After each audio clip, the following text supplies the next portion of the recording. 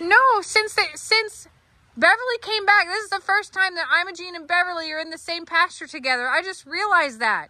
All right, so the last lady. That's right, I'm calling her a lady now.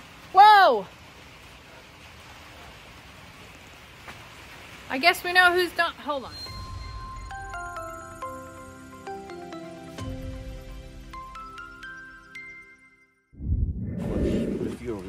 Yeah, because this was an afterthought and probably not a great afterthought.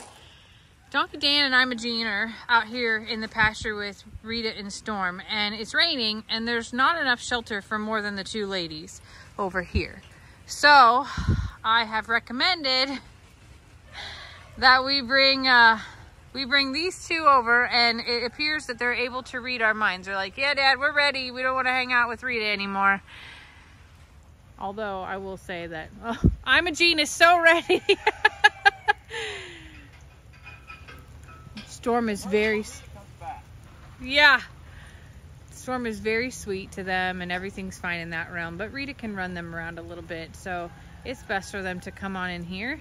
And then there's plenty of shelter between that barn and that side over there. Yes, sweetheart. Hi, my beautiful Beverly. Hello, my beautiful Beverly. You gonna say hi to Trixie? You missed her so much? Oh, you just missed me? That's okay. All right, the band is back together. Poor Storm, she's like, Dad, I'll go. The thing is that day will come. That day's gonna come, baby. It's gonna come. It's just not today. We got more work to do. What was that? Was that Billy? He didn't try to kill me enough today? All right. That was actually really smooth, babe. Yeah.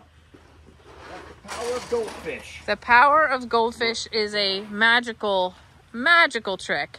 Look at these two. This is the first time that they've been in the pasture together, Lester. Not forever. No, since Beverly came back, this is the first time that Imogene and Beverly are in the same pasture together. I just realized that. And Imogene is standing off to the side like, is it her? Is she still as mean as she was when she left? Beverly, that's your mama and your daddy. Look at this moment.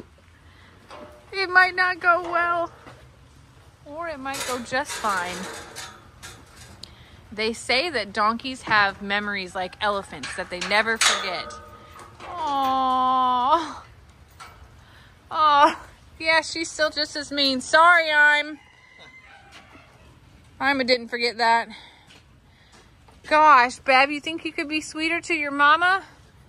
She's like, if there weren't goldfish involved, maybe. Yeah, part of the reason that we chose Beverly to go to be with Dixie at Longhorn Lester's was that she was ornery, and she was keeping Imogene from food and all the things. I think that she's calmed down tremendously. It's just a matter of like reinstating the hierarchy type of thing.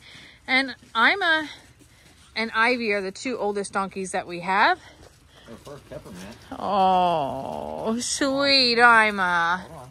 They look so much alike. You get it? Beverly just has a furrier face. Beverly.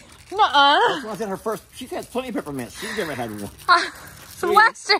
I'm you have to believe that. People are gonna hate me if I don't get No way. Here, sweetie, this is a I told you they look alike, though. That's remarkably look, alike. She doesn't know about that. She goes, wait a minute. What Oh, that's good, huh? No, she won't eat it. She's like, don't put it in my mouth. Well, Ima will eat it. Oh no, look at this one over here. Sweetie, do you Indy. want She's like, what are y'all eating over here? I'll try it. And, nope. Oh, that's 3. That's too much. That's enough for Hey, you, Danny. Poor Danny. He got some grain all over his head. Who did that? That's me.